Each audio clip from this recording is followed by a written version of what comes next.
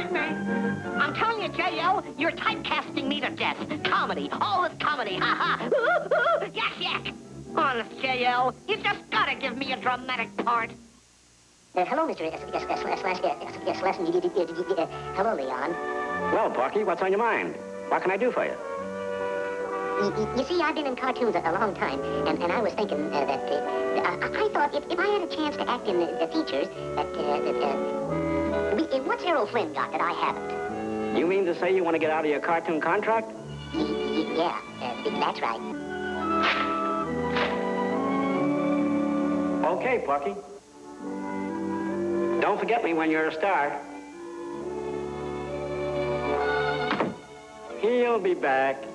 Leon Schlesinger's Cool helped him establish Warner Brothers' Looney Tunes and Merry Melodies as both commercial and creative successes.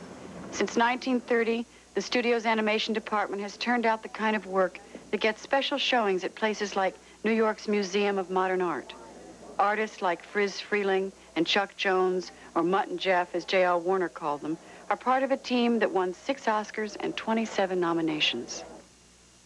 Hello! Tex Avery, who was present at the creation, said there was only one kind of Warner Brothers cartoon, funny ones. Hello! Porky Pig, created by Friz Freleng in 1935, set the standards for the 6-minute cartoons that became part of America's movie-going experience. Paul, right there.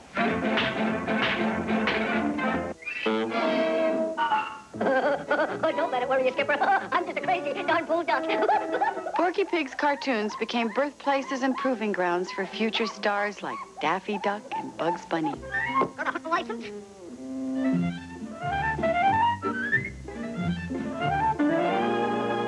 But I haven't got one now.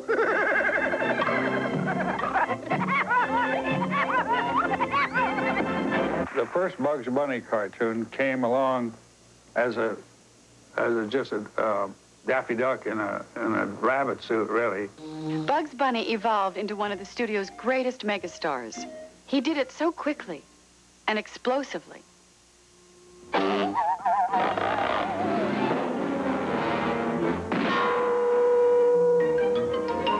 win, Doc!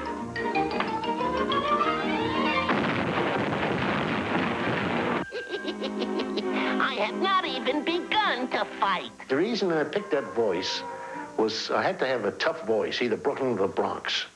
So I thought, Why don't I put the two of them together, Doc? So that's how I got the voice for Bugs Bunny. Bugs hit the ground running, and he's been outwitting all kinds of varmints for over 50 years.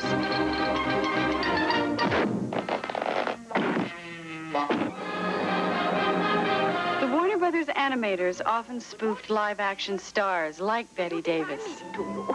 You think I'm cruel, mad, selfish, domineering. Good morning. Well, you're right. I'm all this, and heaven, too.